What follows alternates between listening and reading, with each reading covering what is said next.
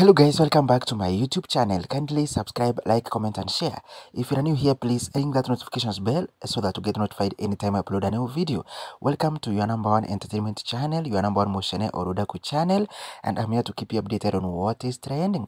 And so guys, straight to the story. It is about cartoon comedian and Diana Bahati.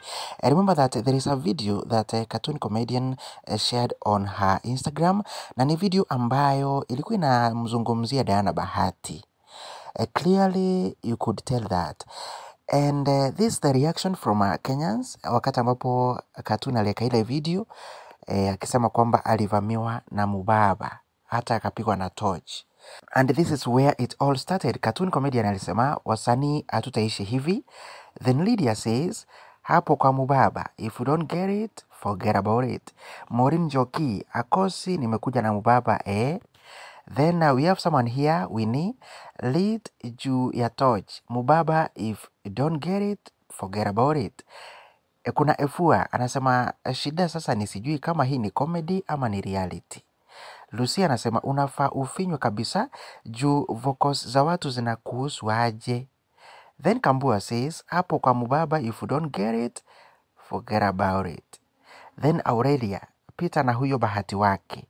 Mwingine anasema ni Alice, nimebaki hapo ulipigwa na torch. Mwingine anasema huyo tunajua ni nani. Another one here, signs of diminishing talent slowly by slowly, you running out of content. Mwingine anamwambia sasa mbaba roho yake ilikuwa ipi? So like you can see there is a mixed reactions over there. Kuna watu wanasema katuni ni kama talent yake inaisha. Atafute tu content. Wengine bado wanacheka tu pale. And I've seen several comments. I have just decided to sample a few of them. Mnaonaje? Katuni aachane na Diana Bahati? Ama mnaonaje? Aendelee? Anyway, leave your comment down below. See you on the next video. Bye.